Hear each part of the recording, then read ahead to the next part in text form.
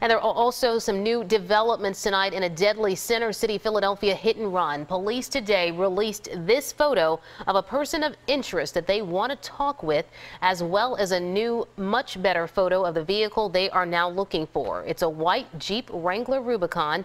On Sunday, police say the Jeep was involved in a hit and run that claimed the life of 53-year-old Ann Broderick as she was crossing the street.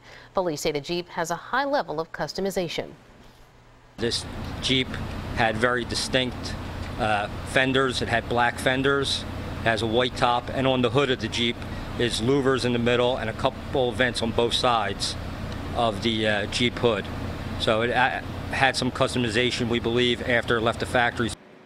Well, the incident happened in the 1300 block of Race Street. If you have any information, please contact police right away.